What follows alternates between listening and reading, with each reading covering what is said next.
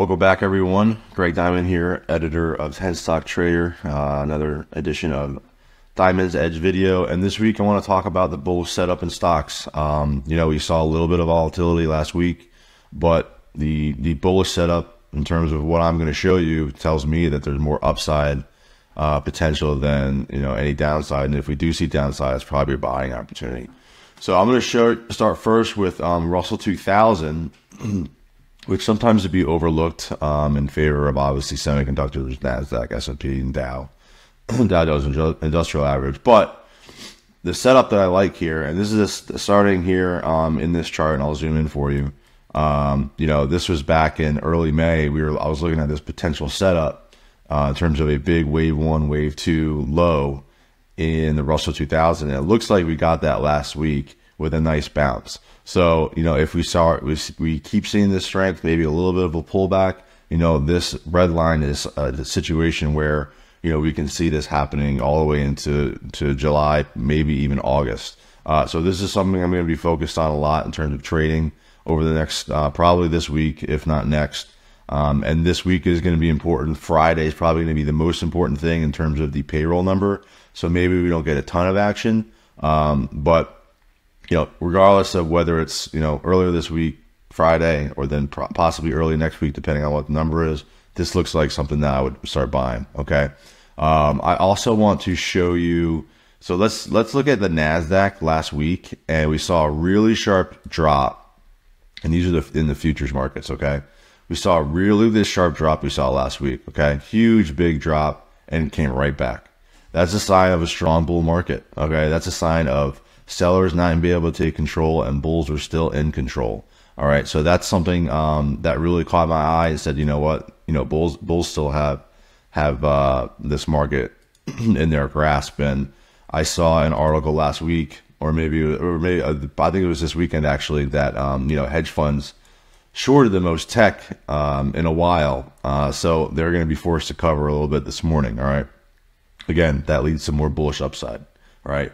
Here's another chart of Europe, actually, and this is something that I've been following for a while. Okay, this is the Euro Stoxx 50 index, and even though I don't trade it, I still want to see what's going on overseas because global markets are interconnected, so you have to focus on other things and not just what's happening in your own country. All right, so here you can see a clear 1, 2, 3, 4, and I have this other possible wave 4 that was last week. But what I want to show you, and I've outlined this chart before, but so this correction back in December of last year into January of this year was 21 days and dropped about 4.62%.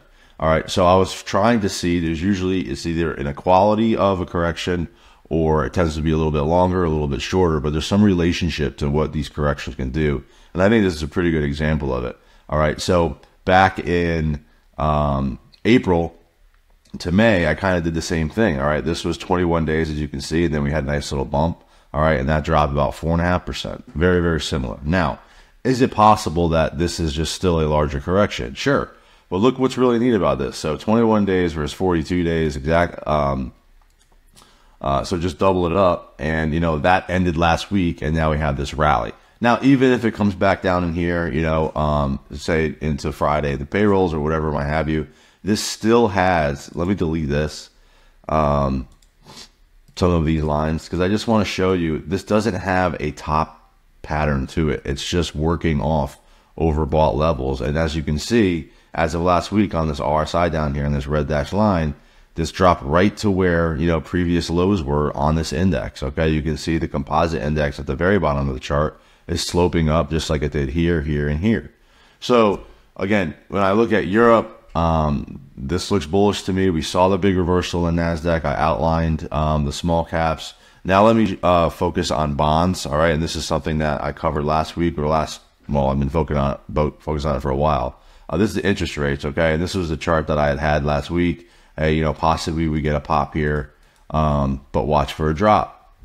All right, and now I made a trade off of this last week for 10 Stock Trader subscribers, and basically what we're looking at here, it tried to rally above this resistance. It did, but completely reversed lower. So we'll see how this plays out into the Friday jobs number. But basically, if I see something like this where we get, you know, maybe it drops back down to this line and then we get a reversal and then we drop. Oh, watch out for that, because that's a big move both in bonds, interest rates, obviously, but this would be a big move in stocks to see, you know, especially in IWM, the iShares Russell 2000, you know, that scenario that I outlined. If it looks similar to this in bonds, that's really going to be a great trade to make. So simple message, I'm still bullish. And we're seeing that from Europe to bonds to different sectors in the US. All right, thanks, and I'll see you next week.